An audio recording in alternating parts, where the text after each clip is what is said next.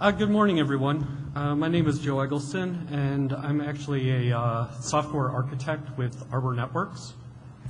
I'd like to start today with a little observation. Through 2010, there were over 1,800 emails on the NANOG mailing list having to do with IPv6. So that's good. IPv6 is big, no pun intended, and there's a lot to talk about. On the other hand, there were about 11 emails dealing with 3G and 4G networks. So I've been thinking about this. Why is that the case? Come up with a couple of theories. One possibility, mobile networks just aren't that important.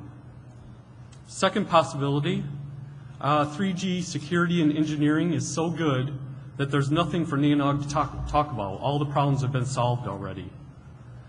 Third possibility, the mobile core is someone else's problem. NANOG deals with fixed line networks, and mobile networks and mobile operators subscribe to a different group. They're not on NANOG. So as you can probably tell, I'm mostly joking, but I think that there are a few important points here that I'd like to go into a little bit more. So are mobile networks important? I think there's a couple of different ways to look at this.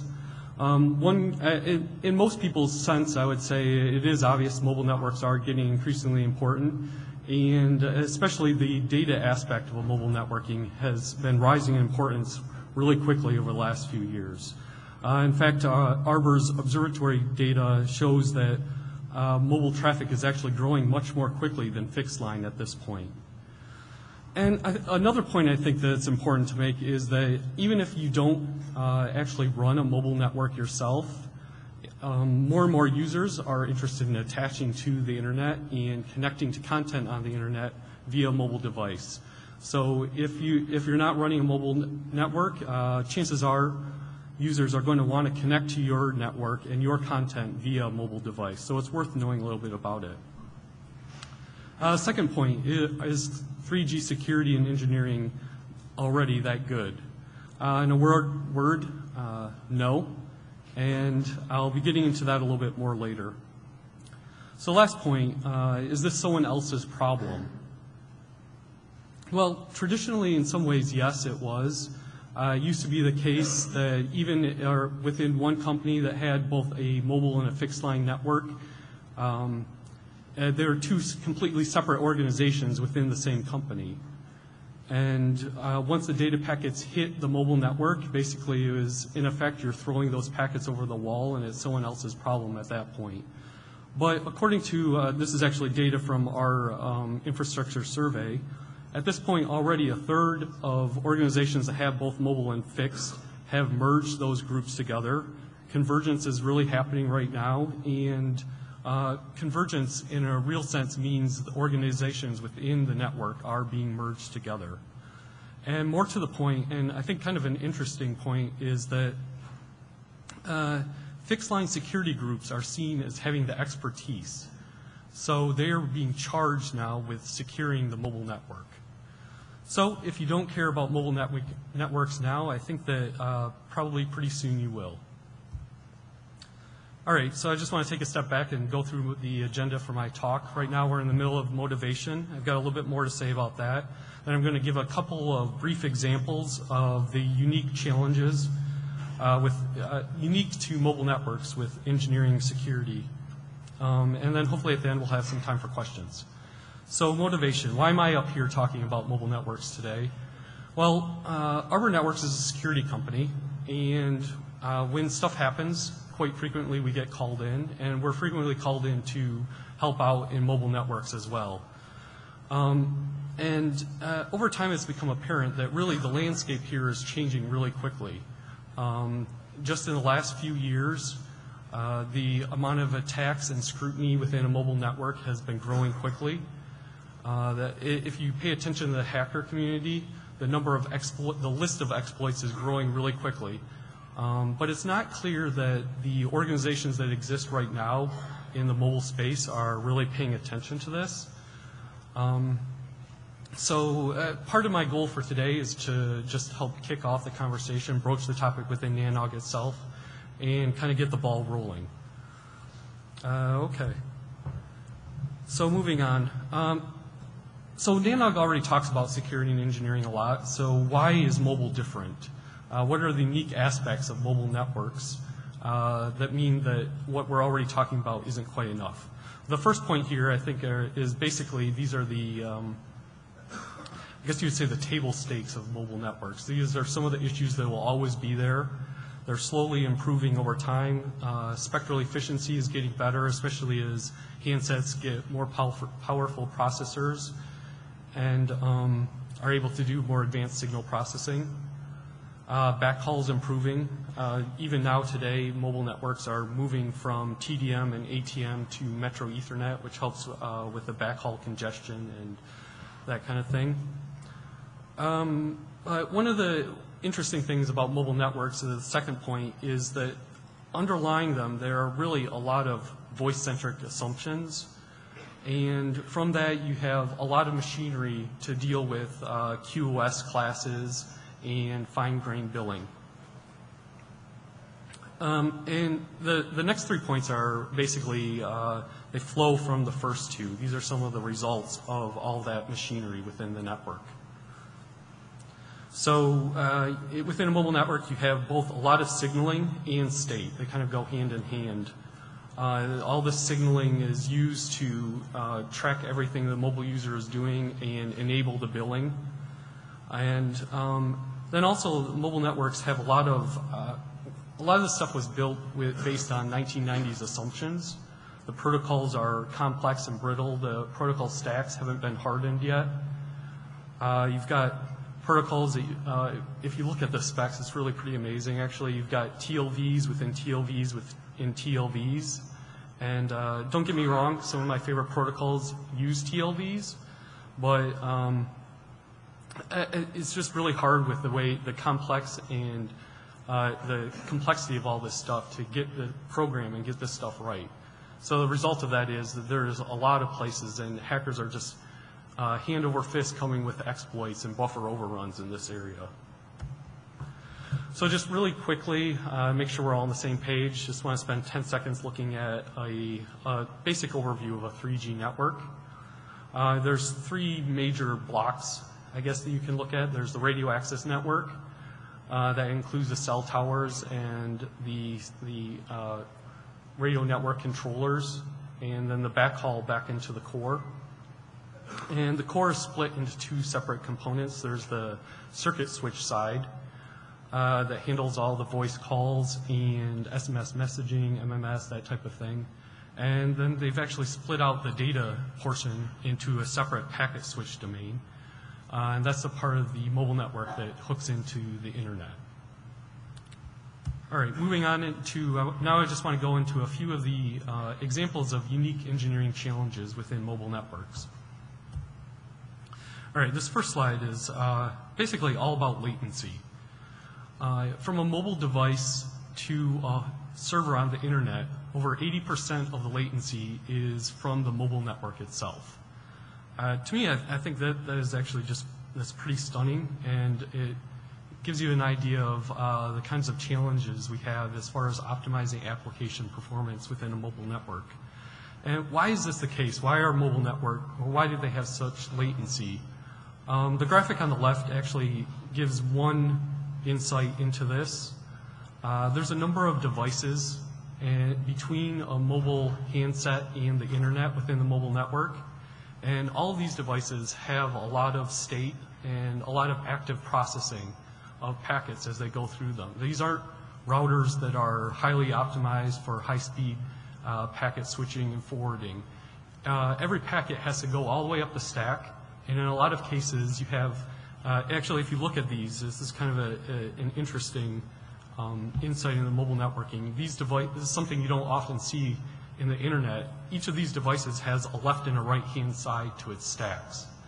And the reason for that is that the networks, or the networking components actually have to translate between 2 completely separate technologies and protocol stacks as the data translates or moves through the network. So like I was saying, as data travels through the network, it has to go all the way up the protocol stack and often get re-encoded into another networking stack and then sent out the other side. This is one of the main reasons that mobile networks have such latency, and really this is something that's being worked on slowly. LTE and some of the 4G technologies will do a lot. When they talk about flattening the network architecture, they're talking about trying to get rid of this type of situation. But even within LTE, there's still a lot of the original voice-centric assumptions. For example, LTE networks actually, the original form of LTE networks uses or frequency division multiplexing for the up and downstream, so basically you have exactly the same channel size both in the uplink and downlink, which makes sense for a voice call, but doesn't necessarily make that much sense for a data transfer. Okay, moving on to the next example. So at the top here, this is actually a sequence of ICMP pings from my iPhone to a host on the internet. If you look at the round trip times, the first packet took over 2.5 seconds, or the first round trip time was over 2.5 seconds. Then after that, it gets a little bit better. So what's going on here? Basically, when a phone or when you bring up a data connection, the network goes through a series of states, and it's almost like it's shifting you through different gears, getting you ready for a data connection. You usually start out in the idle state, and that's where my phone was at first, and the network had to shift me into the next state, which is a shared uplink channel called cell FACH. That is, generally it's a lower bandwidth, higher latency state. And if you use if your data connection is using enough data, then the network may shift you up into a dedicated channel, has lower latency, higher throughput. But if your data connection slows down too much, if your ACKs aren't getting sent back quickly enough, the network may choose to, by itself, may choose to shift you back down into a lower bandwidth state. So the interesting thing here is that actually all of these parameters are configurable by the network operator. And different networks actually choose different parameters for this stuff. And then, of course, different handsets also have different parameters built in. So you can imagine what all this does to TCP trying to optimize its throughput. You get a lot of weird effects and interactions between the network and TCP. All right, this slide just gives an example of some of the signaling that goes on within a mobile network. On the left-hand side, this is actually a decent subset of the signaling that occurs when a phone connects to the network and sets up a data connection. And just to give you an idea of what this does to a mobile network, on the right-hand side, this was with iOS 3, Apple actually introduced a feature called fast dormancy. It's basically an attempt to preserve battery life that really quickly with a short timer after a data connection stops, the phone will switch itself back into the idle mode and tear down the networking connections. So when iOS 3 was rolled out, the extra load from all this signaling just really was causing a lot of havoc within mobile networks. And this is, I think, actually an interesting point. If you can imagine if it was basically a normal operation or a vendor optimization can cause these kind of problems, imagine what a compromised end host that's intentionally doing this kind of thing can do to the network. So the last of my challenges is actually just a little bit of interesting data that we've been able to pull from Arbor's Atlas, anonymous statistics. So the point here is really that mobile traffic is actually quite a bit different than fixed line traffic. It exhibits different characteristics. Right now, there's 2 to 3 times as much Google, Microsoft CDN traffic as a percentage on mobile networks as compared with fixed line networks. And I think that this generally makes sense if you think about the typical usage patterns of mobile users and what they're doing. Most of the time, if I'm using data on my iPhone, I may do a quick search with Google or something like that. So this pretty much makes sense to me. You also see a fraction of the P2P traffic on mobile networks as compared with fixed line. Again, I think this makes sense. Most people aren't running BitTorrent on their iPhones at this point. And for that matter, most mobile networks don't allow mobile-to-mobile traffic. One of the odd things that we've noticed actually is that there's 5 times as much Xbox as a percentage on mobile networks as on fixed line. Not really sure what's going on here. Probably something we can look in a little bit more. We have seen some stuff on some reports on the internet, some ads for like 3G dongles for your Xbox if you don't have a very good broadband connection. It's sort of at this point just more of an oddity than anything else.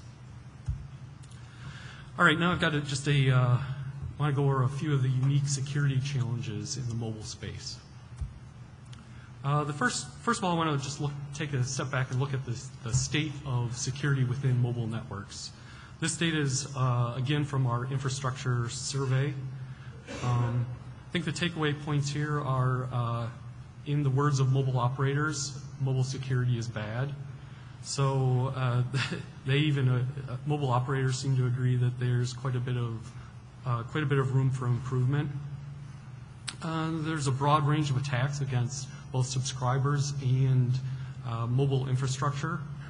One of the interesting things is most of the IP level services, according to the survey, are what's under attack.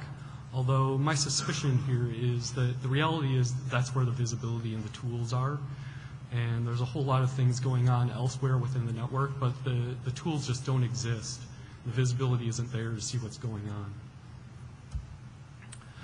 And another point on the state of mobile security, really this has been evolving really quickly in just the last few years. This graphic at the top is, I did a quick survey of various hacker conferences, and these are the number of reported mobile exploits in the last 4 years.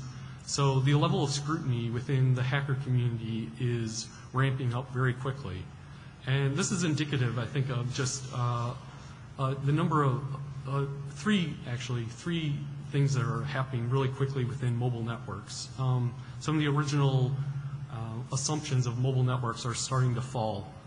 That you always used to be able to assume that these were closed networks. There was only a few SS7 interconnects, or they were all trusted SS7 interconnects and GRX peers, and you could trust the handsets to be well behaved. This really no longer is the case. There's over 300 peers on the GRX networks, or GRX peering points now, and it's really not that hard to get an SS7 interconnect. You can go on the internet and apply for one. And you also used to always be able to assume that it was just too expensive to get involved in this stuff, and so by default there was a bit of built-in security because it was too expensive for hackers to get involved in this stuff. But really quickly that is changing as well. Providers are handing out femtocells for $100 a pop, and smartphones make a really great attack platform against the network. And then, as I was saying before, the level of scrutiny, just even published scrutiny, is on the rise very quickly. All right, now I just want to go over a few examples of the types of attacks we're seeing on the mobile network. As you can see from all the red arrows, there's a lot to talk about here.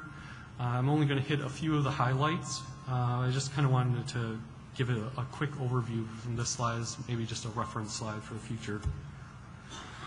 All right, so the first example is the types of threats we're seeing on the GI interface. The GI, if you don't know, is the interface that connects a mobile network to the internet.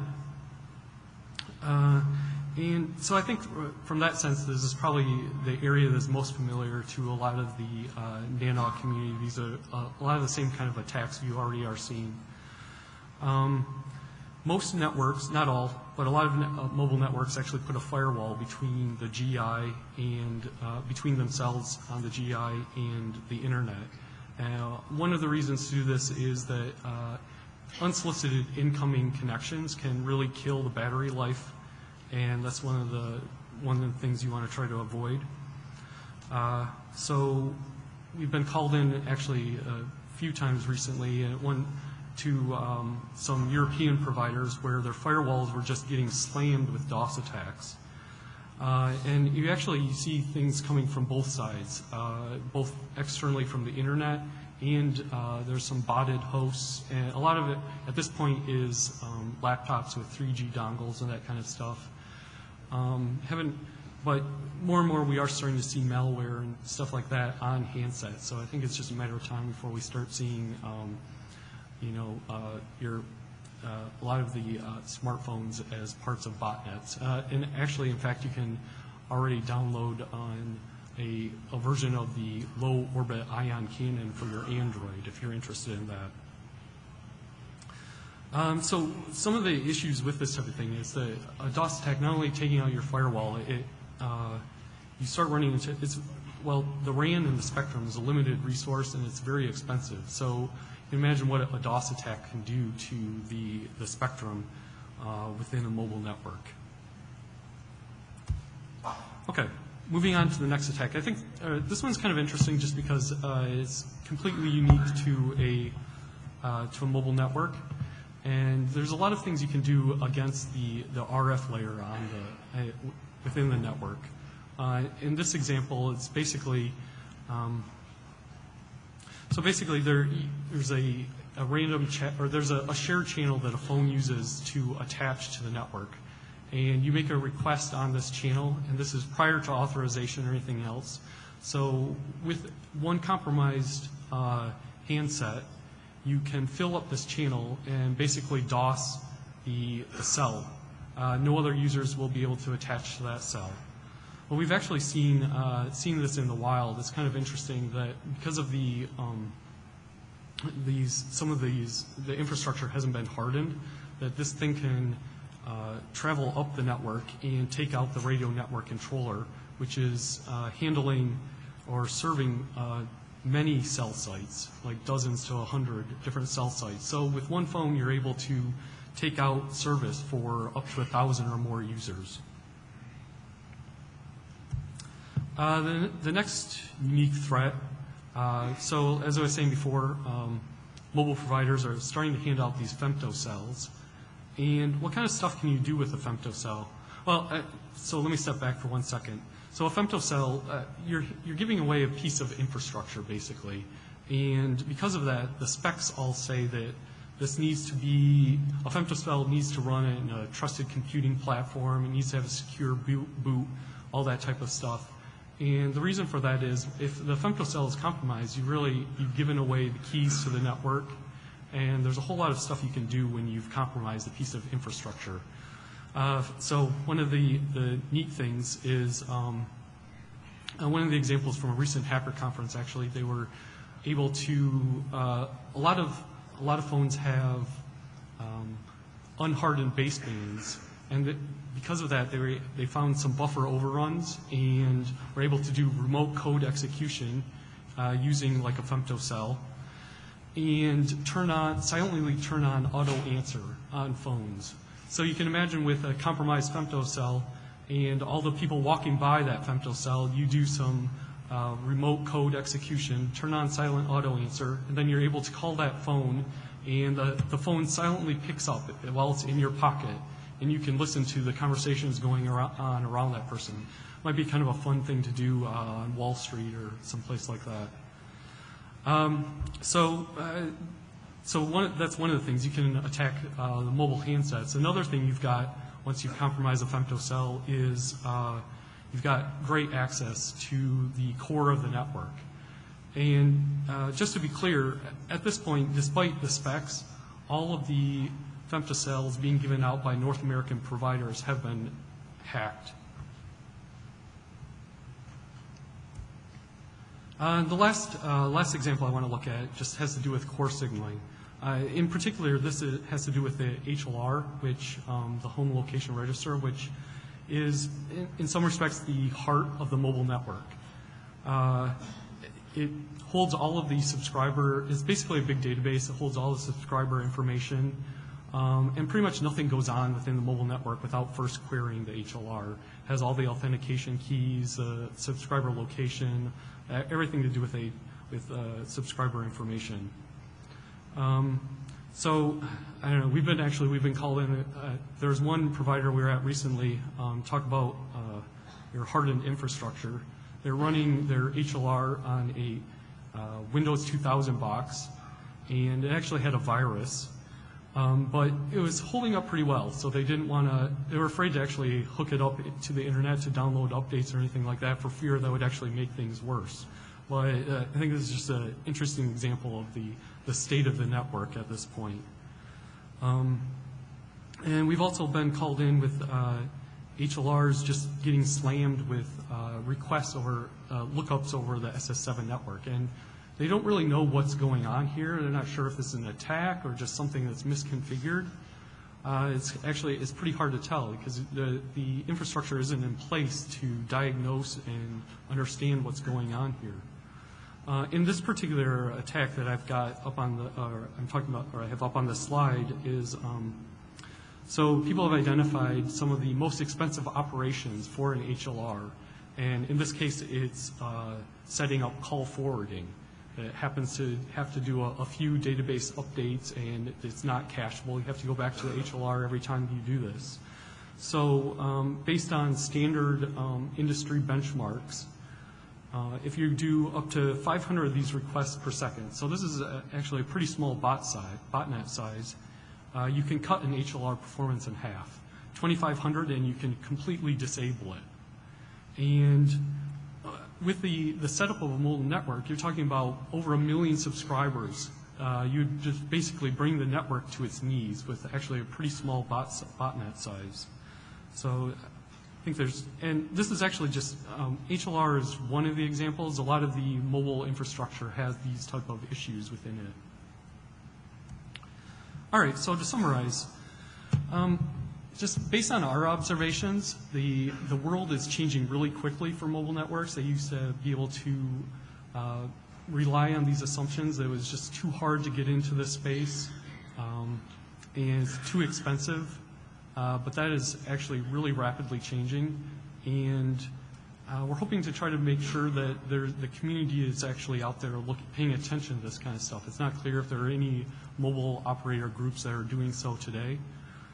And at this point, there is really a strong mismatch between, especially with regard to security, between the tools that are out there for mobile networking operators. They're really doing the best that they can, but the world is changing quickly, and there's a lot to do to keep up.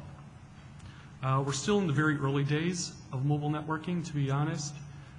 There's a lot that's going to be happening here quickly. It's an interesting place to be in.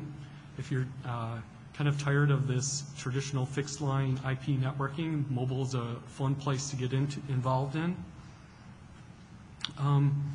And so for more information, there's some of these 3GPP and GSMA are some of the industry groups. If you'd like to get involved in discussions, 3GPP has various mailing lists, but they're really mostly focused on the specs. There's not really that much going on there from an operational perspective. In the same regard, GSMA also has quite some security work that they're doing. A lot of it is focused on encryption, but the other disadvantage there is it's really not an open forum at all. Participation requires a membership, and it's pretty expensive. The third interesting thing that's going on is the open source community has really started to take up some work in this area. In particular, the Osmocom project, if you want to check that out. They're building all the pieces of a mobile network. So if you want to play with this kind of stuff at home or just set up a lab, this is an easy and cheap way to get started. And just because we have noticed this lack of a good forum for the community, we've actually just recently set up a new mailing list, and I've got a link for that down at the bottom. We've got a few of the European providers already interested in signing up for that and looking for more of the North American providers. And just anyone who's interested and would like to participate, hopefully this will be basically something that's that's particularly focused on mobile networks and maybe more of a smaller, intimate community to begin with until we get the ball rolling anyway. So that's all I've got, and now I'd like to open it up for questions.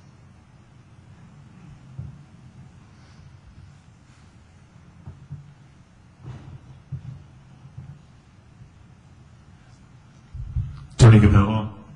Tony Capella, 5.9's data. I'm curious about control plane, data plane separation in this space. We kind of have it in what we might call the fixed networks, but in this one it seems like you mentioned at least one slide on folks of using access control channels, specifically the unauthenticated ones or ones which must be open just to function. Mm-hmm. And then you detailed ways that things are flowing through even further, which can cause further harm to the mobile operators' facilities. But from an end-to-end point of view, is there, presumably you're able to kind of push these things, but do you see much interest from the customers you work with in really considering what is control versus what is throughput, rather what is through traffic or data plane traffic, systemically, really? Yeah. So, within the telecom industry itself and mobile providers, there is a big. They always are interested in making sure that the control plane is separated from the data plane. It goes back to the Captain Crunch whistle.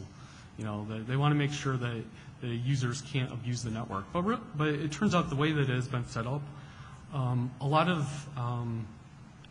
like what I was talking about, a lot of the network is set up such that the end host has to do a lot of, or the mobile device does a lot of signaling. And then there's also just a lot of signaling within the network itself. And it's not necessarily that you have access to all this stuff from the mobile device, but the fact that all of that signaling has to take place is just a huge burden on the network. And just doing normal operations, you're not necessarily participating in that, but just, for example, like setting up call forwarding, it's a normal operation, but that depends on core pieces of infrastructure. And the hierarchy isn't there that you would normally see within an internet type network.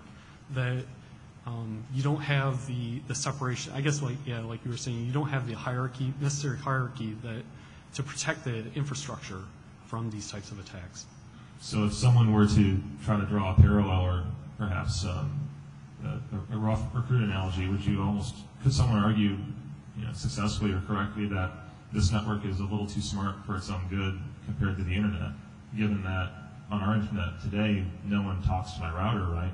Maybe if they're doing PIM or something in plain like that, it matters, but it seems like we don't need to have users do more than maybe ARP to figure out how to get to my router, and then they're off to the races, right?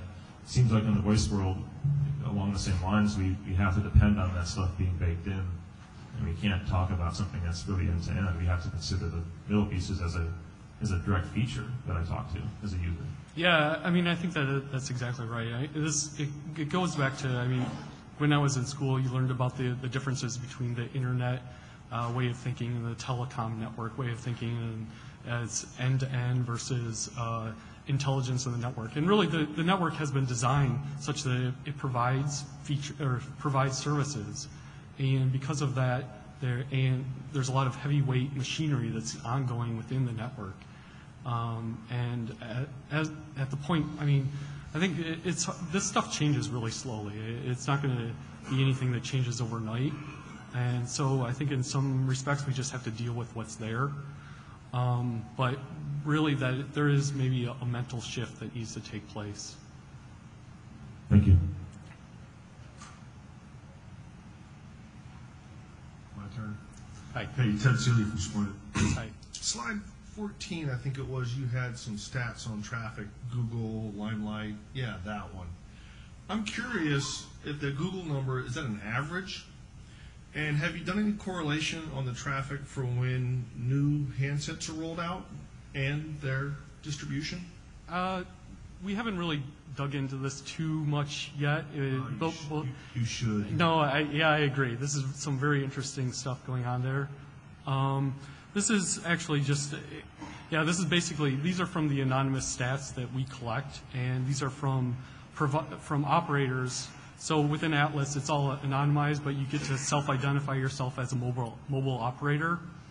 And I think that as that would be a really interesting thing to look at. As different handsets come out, the amount of traffic. Windows 7, mobile phone 7 comes out. How much does Microsoft traffic go up, etc. That would be interesting things to look at. Thank you.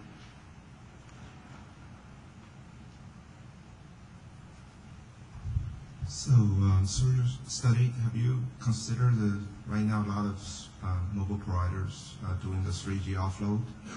How does that change the landscape of overall security perspective, and also what are the most popular apps for the the data part of the enabled by the higher bandwidth 3G 4G network? I mean, I guess I don't really know if I can say on what are the most popular apps. I do know that there is, just within the industry, there's a trend. People are talking about a lot of ways to try to improve 3G performance. Moving on to WiMAX or LTE networks is one way to help improve the latency. But the other idea is, like you were saying, there's a 3G offload where you shunt the data traffic before it even gets to the mobile core.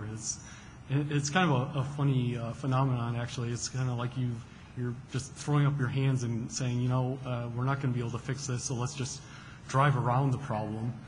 But yeah, that is one of the things that I hear people talking about quite a bit.